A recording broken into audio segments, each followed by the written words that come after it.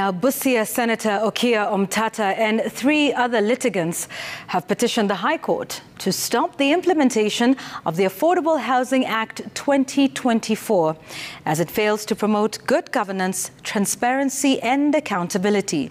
Omtatah further wants the courts to declare the newly introduced levy unconstitutional due to the fact that it discriminates against people in formal employment who are required to contribute from their salaries, while persons with non-salaried income are exempt from such contribution. Seth Alale with the latest legal battle on the operationalization of the Affordable Housing Act. A second lawsuit against the implementation of the Affordable Housing Act 2024, filed by Busia Senator Omtatah, Blair Ngima, Benson Odiwuor and Karanja Matindi, wants the law abolished for failing to address principles of equal sharing, devolution of power, the rule of law, democracy and participation of the people, good governance, integrity, transparency and accountability.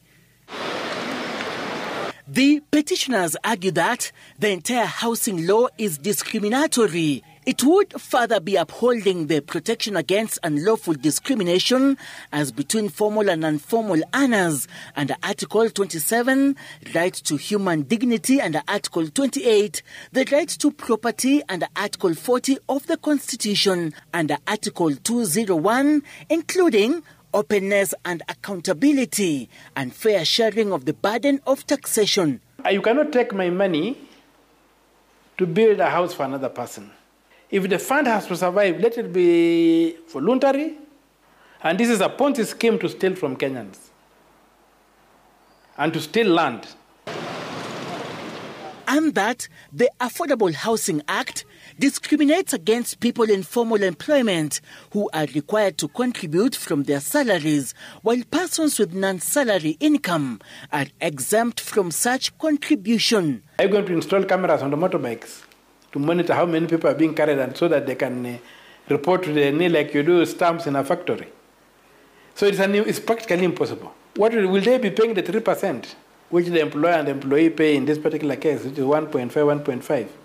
Or will they just be paying 1.5? In addition, the Affordable Housing Fund purports to use public or community land and sell the said housing unit to a private individual or corporate, an action which is unconstitutional in that all public land is held, managed and allocated by the National Lands Commission and not any other body. How will you, as an individual, buy a house built by public funds on public land?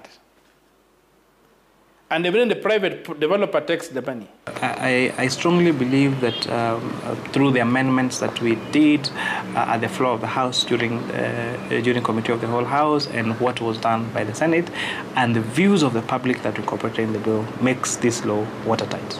Nakuru-based Dr. Magare Gikeni and 4 others also sought similar orders from the Milimani Law Courts, with the matters scheduled for mention in May 2024. Seth Alale, Citizen TV.